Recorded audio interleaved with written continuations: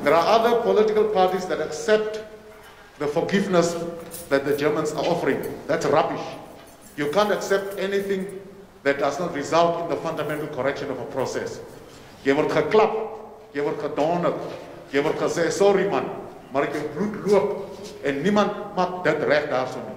So jy sê jy is geklap, okay sorry ek het jy geklap. Nou okay, betaal my hospitaal rekening. Nee. My hospitaal rekening is $10. Nee, ek sal jou net R1 gee. But you've accepted the forgiveness. You can't accept forgiveness if what the forgiveness acceptance results are not correlating to the injury that was caused. I want to correct something. That the PDM says they accept apology, they accept the word genocide, but they won't accept the quantum of the payment or the reparations. What a joke. We are not insane. We are having our right mind, and I was calling the editor of the specific media house to say, please correct your facts. We said PDM will wholeheartedly accept genuine apology from the Germans.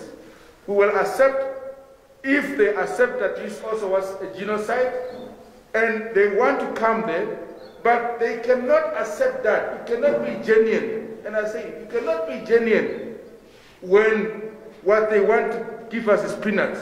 The majority of political parties present agreed that the genocide deal is an insult and they will do everything possible to prevent it from being implemented. But our position is very clear that we will remain supporting the Herero and the Nama people in these negotiations, and should an IPC-led government come into existence in the next 3 years, IPC shall withdraw every consideration of the government for the negotiations and to ensure that the Herero and Nama people take center stage in determining how those reparations and those restitutions shall be carried out, and not the Namibian government. I'm not surprised that Germany is offering 1.1 billion euros for reconciliation.